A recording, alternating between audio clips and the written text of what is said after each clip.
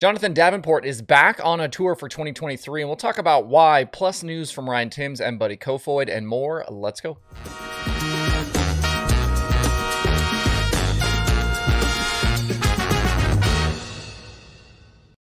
It's Thursday, December 22nd. I'm Justin Fiedler. This is Dirt Tracker Daily.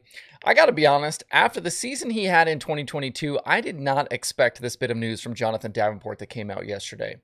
A pick-and-choose schedule, 24 wins, and something like 80 races led to more than $2 million in earnings for the year.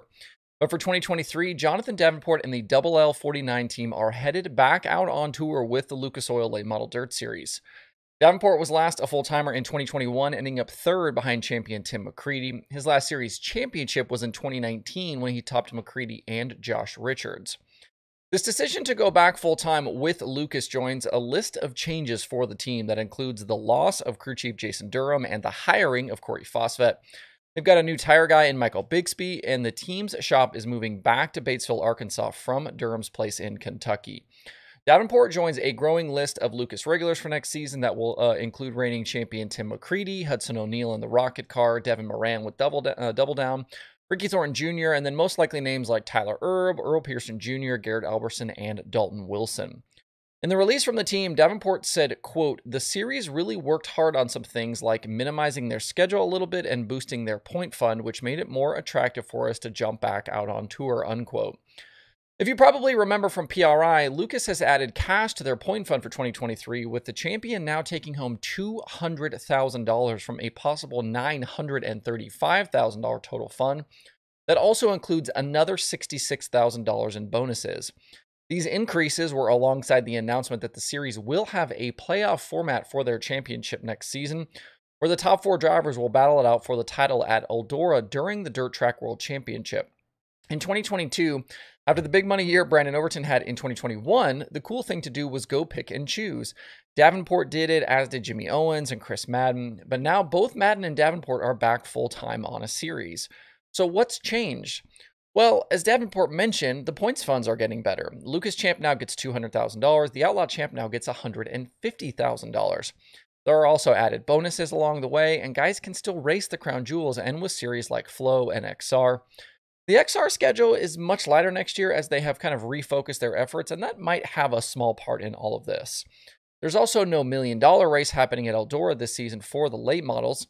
Neither national tour schedules against Eldora anyway, but not running a tour allowed those guys to really focus more on that event. They took some weeks off, worked on their car, etc. And for Davenport specifically, the Dirt Track World Championship moving to Eldora and being the site of the championship decider plays right into his hands. He's insanely good at Eldora, and all he has to do by season's end is be in that top four. No need to try and match the consistency we've seen from Tim McCreadie or a guy like Brandon Shepherd. Just hang in that top four and go win the final race for the title. If a driver gets into that final four, they will earn at least $5,000 in bonuses and possibly as much as $25,000. And even fourth in the championship pays $100,000. So these guys that go the distance will be guaranteeing themselves a nice chunk of change. And that seems to be the question mark in all of dirt racing right now with these big series. Do guys go with the guaranteed money, sign on for a tour, or try and chase big paychecks at a much bigger risk? That is very much what some of the sprint car teams are weighing at this exact moment. As unexpected as it seemed to be for Davenport, this move actually makes a ton of sense. The other driver news from yesterday concerned the futures for Ryan Timms and Buddy Kofoid. We talked last Wednesday on the Daily about the Chili Bowl field, and I mentioned that Kofoid was listed as being in the 71W, while Timms was in the 67, which had been Kofoid's number the last couple of seasons. That was our first clue that maybe something was up here, and we got clarity on the situation yesterday. For 2023, Ryan Timms will take over that Mobil 1 67 midget at Keith Kunz Motorsports from Buddy Kofoid and chase the USAC midget title. And that title is the one that Kofoid has won the previous 2 seasons in a row. Timms told Speed Sport that the deal got set in motion after he won with KKM at Red Dirt Raceway back in July. Timms was impressive in 2022 in a sprint car as well, and we will still see him plenty with the wing on next year. He tweeted he'll pick and choose sprint car races between midget shows, the total schedule of around 75 races. And that seat was open at KKM because Kofoid is going to focus on sprint car racing for 2023 with a full national schedule planned with Crouch Motorsports. Kofoid ran select races with Crouch this year, which included a World of Outlaws win at Huset's. In a story at SprintCarUnlimited.com, team owner Leighton Crouch said they will run 80-plus races with a heavy focus on the Outlaws and All-Stars. In between, Kofoid will also fit in a handful of midget shows and maybe some pavement starts as well. With Kofoid behind the wheel and veteran crew members like Brad Alexander, Stephen Hamriley, and Jacob Weaver, this team could hurt some feelings next year. One other Chili Bowl note for you from this morning. We've had a bit of a shakeup with the KKM lineup. Reinbold Underwood is bringing 4 cars with drivers Hayden Reinbold, Alex Bright, Emerson Axum, and Dazen Persley. Persley was originally slated to be in a KKM car and is actually on the entry list right now in a KKM car. But we've had a late change here. Persley had already announced a full USAC sprint car run in 2023 with KO Motorsports, and now it appears as though his tenure with Keith Kunz is over. Emerson Axum also basically confirmed what we had already pretty much knew, that Clausen Marshall is not competing at the Chili Bowl this year. He basically confirmed that on Twitter this morning.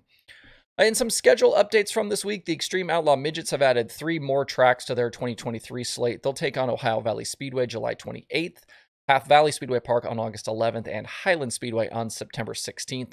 The series has also posted an $80,000 point fund, with the champion taking home $25,000 of that. Remember that all of these extreme shows are in addition to the USAC schedule, and no dates are in conflict, so it'll be a good year to be a midget team. Along with this schedule news, Chase McDermott and Mount Stout Motorsports have become the first team to commit to the full season with the Extreme Midgets. McDermott was an Extreme winner in 2022 at Davenport. There were also a couple of changes on the NARC schedule yesterday. They're adding a race at Antioch on April 29th, and then the originally scheduled race on April 29th at Silver Dollar, that race has been moved to May 6th. And then both nights of the Peter Murphy Classic will now be at Hanford. To see the full NARC schedule, head over to narc410.com. Looking at the daily streaming schedule, again, just Flow Racing 24/7 and Dirt Vision now going on. To see what's playing every day, head over to dirttracker.com/watch tonight. And I know there are a bunch of new people tuning into the show every day, so I just wanted to quickly say welcome. Glad to have you here. Glad you're tuning in. Besides this YouTube show that you watch, you can also download and listen to these episodes on your favorite podcast apps, including Apple and Spotify. The show actually started out as mainly being a podcast, and I was just doing YouTube kind of on the side, but the YouTube stuff is kind of blown up, so that's where we've kind of stuck with, but you can still find the podcasts.